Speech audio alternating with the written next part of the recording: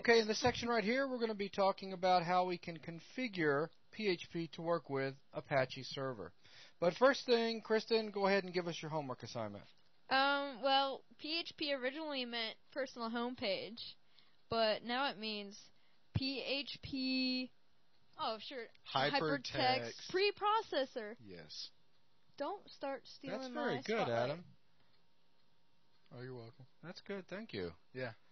Okay, well, that's what we needed to know. So, I'm just trying to help you out. in this section right here, what we're going to do is go ahead and get the two configured to work together. So, as I pointed out at the end of the last section, there is an install.txt file. So, we can go ahead and open that up. And we don't want to open it up in that. Let's go ahead and open it up in Notepad. It's already set up to fit our screen here. And as I said in the last section, there's a bunch of really good information. But if you come and scroll down, let's see, installation windows, information, look for web server configuration, okay? And if we go down just a little bit further, you're going to find installing PHP on Windows with Apache 1.3.x, which is what we're currently running, right, Logan? Exactly. So some good information here. First thing it's going to tell you is that there's two different ways that you can set up PHP to work with Apache on Windows.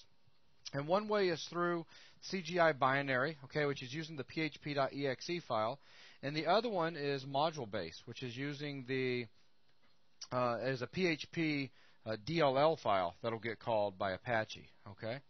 And anything you want to add to that, Logan?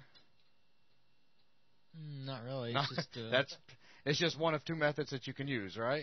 Right. And the method that is preferred is the or server API module, okay, which is using that DLL. It's the second method of the two that I talked about just a second ago. And if we want to set it up this way, there's a couple of things that we have to do, right? Right. So first thing is we've got to add a few things to our config file, right, for the Apache?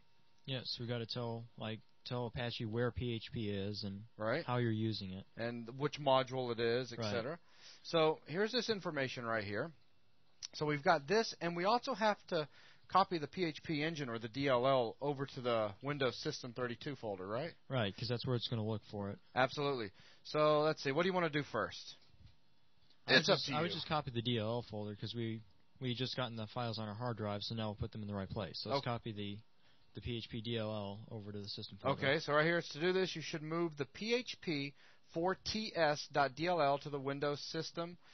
That's, of course, if you're running Windows 9X or ME, or over to the WinNT System 32, which is what we're doing because we are running 2000.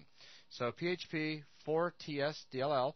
So let's go ahead and come back in here, and let's look for that file. And there it is right there. So I'll go ahead, right-click. We'll copy it, and I will come over to I know this is off screen. That's okay. I'm digging down to my Windows NT. Now we'll go ahead and pull this down now. Just didn't want to show you guys all my folder structure and all my files and all that good stuff. And we're looking for System 32, and there it is. And so we'll just paste the file in here like the instructions say. And just overwrite if there's any older PHP 4ts.dll files that may exist. So that's all we want to do there. Now the next thing we want to do is go ahead and we'll open that install file back up. We want to go ahead and add these lines right here into our config file for Apache. So I'll just simply highlight them and we'll copy. And I still have the httpd .config file open, and if you don't remember where that is, remember you can just go up under Program Files, Apache Group, Apache, and Config, and there you go. And there are definitely different places in here where you can add each of the three lines, but, you know, for speed, we're just going to jump on down here to the bottom and simply paste those three lines in there. That won't cause any problems, will it, Logan? No, that'll work just fine. If you want to spend time and find the exact lines for each of those to keep the file looking a little cleaner, you can, but this will work just fine. The way it's organized is just for readability. You can put the lines anywhere you want, and it'll still read it in fine. And the only thing we really need to change on these lines is this C drive right here, because we didn't unzip everything to C drive. We actually unzipped it to K drive, right? Right. So we'll just go ahead and change that over to a K. And remember how we renamed the PHP blah, blah, blah, the big long name that the folder was originally created as. We named it to just simply PHP. So all of this is good, right? Right. So let's go ahead and save this. Now, to actually see this work, what do we need to do? Restart the Apache. server. Restart the server. So we'll go ahead and restart it again. There it goes. Now we can write a simple little PHP file to verify that this is working. Okay. I mean, obviously, you've put PHP on your system. You want to make sure that it works, right? Right. You've configured it and everything. So to do this, let's go ahead and just close this out here. I'm going to come over here, open up Notepad, and I'm writing another, basically it's going to be like a HTML page, except this time instead of having an HTML or HTML extension at the end, it's going to have a .php extension. And I'm just going to use a little, so we'll just use that, and we're going to say PHP info, and let's go ahead and throw Terminator in here as well. And we're going to get into talking about functions and the things that are built into PHP shortly. But this is all I want at the moment. So we'll go ahead and do a file, save as. And let's go ahead. We're still up under our K drive. Let's go ahead and jump up under the web root. And we'll save this as, we can save it anything we want. Let's just call it test.php. Okay. And we'll hit save. Close this out. Let's go ahead and open our browser back up. And let's just move this on up here.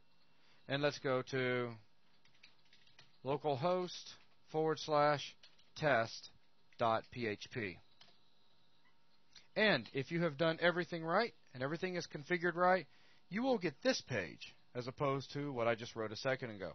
That PHP info function that we just called, now don't just relax when I say function. I know for those of you out there that aren't programmers and you're going to be thinking, function, what's he talking about?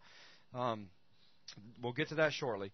That function is what was responsible for generating this entire page right here, which sends us back a ton of information about our system, about PHP, about Apache, about MySQL, about just about everything, right? Just about everything involved with running PHP. Environment variables. I mean, we've got everything. Anything you want to add about this, Logan? Other than this is the most, or this is the quickest way of determining if you've got it configured properly? Well, that's its first use. Its second is if you're trying to figure out, like, if you have some configuration issue with it, you can use it to find some of the stuff that would be in the PHP ini file. It's a little easier to read in this format.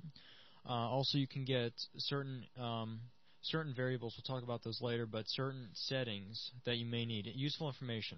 Absolutely. Like the machine's address that it's running on, maybe the browser, the user that called your page. You can use this to find like what their IP address was. All right. Find information about who's calling the page as well as what's running on the server. Okay, super. So anyways, just basically make that real quick script to test it out. That's it for configuring. Oh, wow. I mean, is that really that hard? Oh, man, that's actually not pretty hard easy. at all. Basically, all I did was I copied a file, the PHP engine, if you will, the DLL, over to my WinNT System32 folder. Then I went into my httpd .config file, and I added those 3 lines, and I told it where it could find my PHP folder at, which in my case is on K drive up under PHP. Okay. Then I restarted the server, and then I wrote a real quick script, which let's take a look at that one last time. Go ahead and come in here, again, back up under the web root. And here it is, test.php. And I'll just open it up in Notepad. It was simply start of a script, call the function PHP info in the script. And then we named the actual file test.php. The important thing is that we actually named it with .php at the end so that when we opened our browser and we said, give us this file, the browser said, oh, this file has a .php extension on the end, and it's going to pass PHP stuff off over to the parser and let the PHP engine do everything for us, okay, which gave us that page back. All right. So that's all that's involved in getting PHP running with Apache. Wow. All right, that's it. Thanks.